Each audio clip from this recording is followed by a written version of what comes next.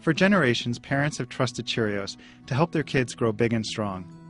It's often the first finger food and a wholesome breakfast for kids of all ages. Oats are a very interesting grain. They actually have a hull on the outside, and that hull must be removed before we can produce oat flour. Our business has grown tremendously, and as our business has grown, of course, the volume of oat hulls has grown also. Every year, 75,000 tons of oat hulls are generated at our mill in Fridley, Minnesota.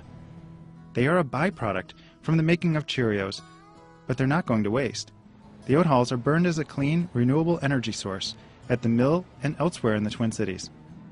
Now, oat hulls, interestingly enough, have about the same BTU value as bituminous coal. When you can burn oat hulls at the location that they're produced, you have a huge advantage. By burning oat hulls here at Fridley, we will reduce our carbon footprint by 21%.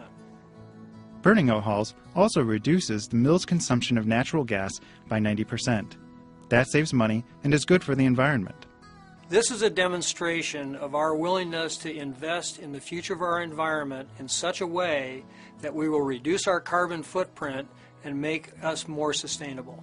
The mill uses only a fraction of the oat hulls, so the remaining hulls are sold to power other facilities, like a nearby steel plant and buildings on the University of Minnesota campus.